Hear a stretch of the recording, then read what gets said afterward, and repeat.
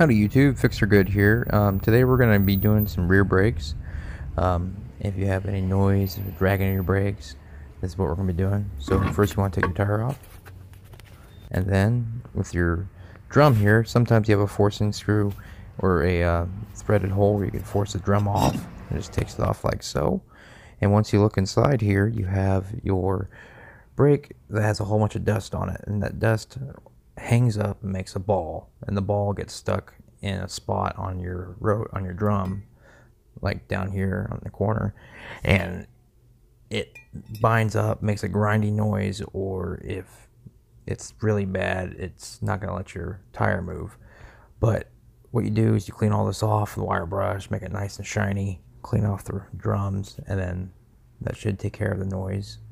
If it doesn't take care of the noise, you got other issues along with that, maybe some bad shoes or something like that. So this is what the rotor drum looks like after you have it all clean. This is what it should look like, nice and clean, no dust or anything like that. And just put it back on there, make sure it spins freely. You want to make sure you have a little bit of drag and it's adjusted correctly. So I hope my video helps. Any questions, comment below, and like and subscribe. Thanks for watching.